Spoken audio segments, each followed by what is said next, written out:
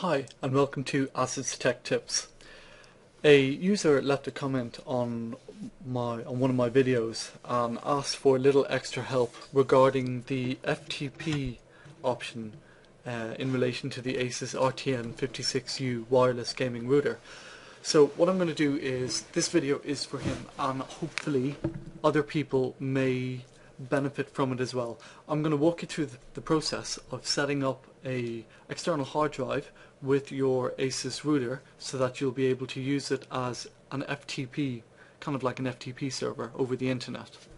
So in order to do that, the first step is you need to open up a web browser. So let's click on a browser. In the address bar, to access your router, you want to enter in 192.168.1.1. Unless you've specified it to be anything else, this will be the access for your router. It's your standard internal. So when you click on that, you'll get your login details. Now, unless you've actually set different details, the user default details are written on the back of your router. So I've just done a reset to make this simple for you all. So the defaults are admin and admin. And this will bring you to the main page. Now, as you can see here, I've plugged in my external Philips disk. To set this up, you're going to need to click on AI disk. Now, here, you're going to have a nice big picture saying go. Or, if you've already tried this before, you're going to have the same screen as me and the option to set again. So click set again. Before worrying about user accounts, security and stuff like that, you want to just make sure that you can actually access your disk first. Once you're able to do that, I recommend then worrying about the user accounts afterwards. So to start off, click on admin because you want your account, the first account, to be in the admin account. Click next to confirm that. This page here is your DNS settings page. A DNS, to break it down for you, is when you access something online, instead of accessing it with a whole load of numbers, like when you go to Google, you don't stick in an IP address, you stick in google.com. So that's what this is here. In order to access your disk online from another computer, you don't want to be entering in your public ID, or a lot of people make the mistake of entering in their internal ID, which it doesn't work. So we need to translate that into something that we're going to be a little bit more familiar with. So we'll do asset script. Your login will, or sorry, not your login, your URL or your host name is now going to be whatever you type in there. So it'll be ftp dot what you type in .asuscom.com. So click next to proceed to the confirmation screen. And here you're going to get the confirmation that this is going to be your host name. So in future, if you want to access your disk from abroad, from another computer, another internet connection, that'll be where you do it from. Click on finish to confirm those settings. And here is the summary. So your internet file transfer protocol, the link for it is here.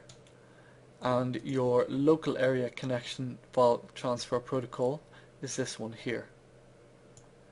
So let's go ahead and check these out, make sure they're working. So first off, I'm going to test out the internal one. Here we are. I'm now entering in password. And we're in. Happy days. That's my disk there. Now we're going to check the external one. Now if this one works, you know you're going to be able to connect to your disk from another computer online. So let's give it a shot. It should be exactly the same. Share your files in the USB disk through the internet. Oh yeah.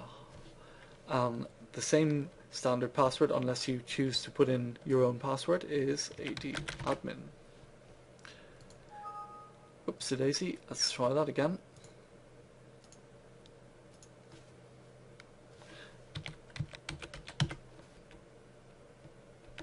And there we are.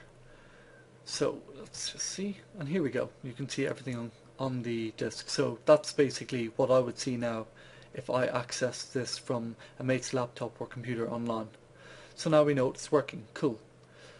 to set up the user accounts and the security, the procedure is pretty easy. You just click on USB application, plus for add an account, minus for delete an account, and that there's for modify an account. If you just want to open free for all, let anybody access, click on share without an account, and then you've just got your standard options here for what's going on the disk, what you want to share, what you don't want to share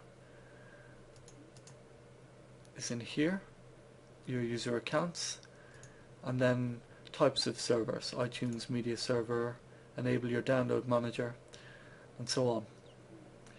Now, if you have things that you want to add to this disk, how you do it, because this is not your conventional FTP server, it's connected to your router.